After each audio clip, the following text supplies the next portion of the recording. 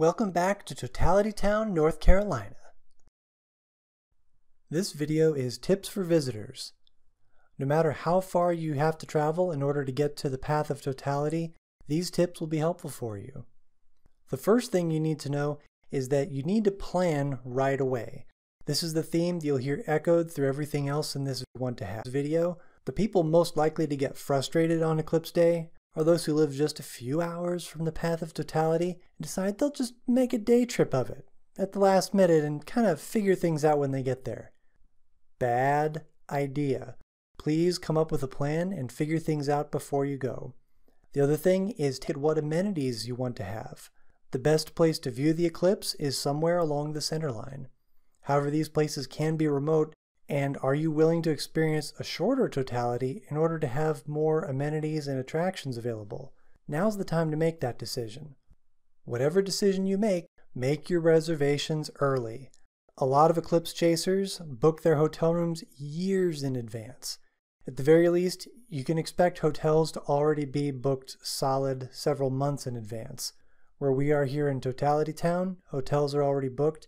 Chances are they are booked everywhere else in Western North Carolina.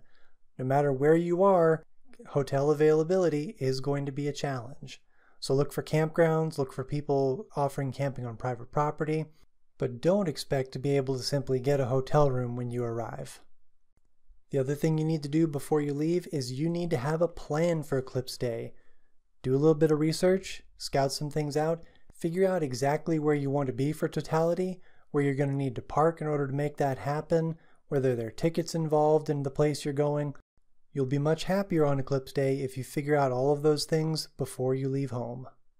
Also, unless you've pre-purchased tickets for an event, make sure you have a backup plan in case the place that you want to go is already full or somehow unavailable. Wherever you decide to go, plan on arriving early. Traffic conditions are going to be very heavy and the crowds will come. It's best to arrive before they do. If you're planning on leaving Monday morning to get to your viewing site, make sure you set that alarm extra early so you can try and beat the traffic before things get thick. Take stock of what supplies you might need to bring. Small towns are going to experience unprecedented crowds. Even though many of these places have been planning for years, their basic infrastructure may be stretched.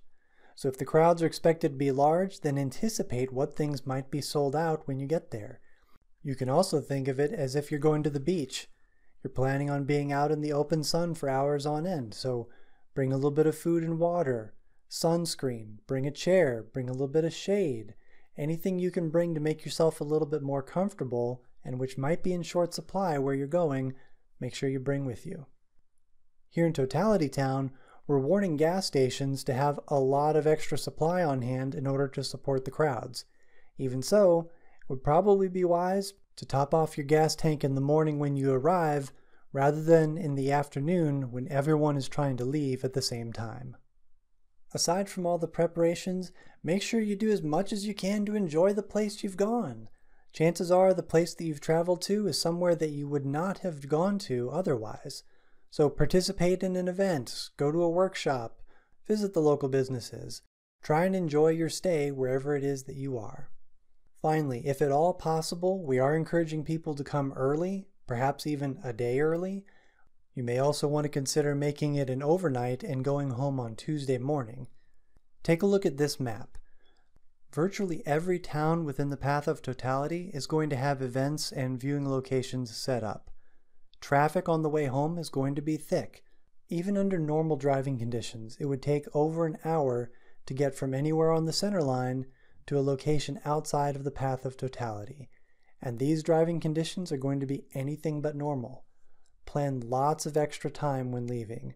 We encourage visitors to Totality Town to go ahead and stay for dinner and fill up on gas and everything you need to do, because all of these locations between the center line and the edge of totality are all going to be equally as busy and equally full.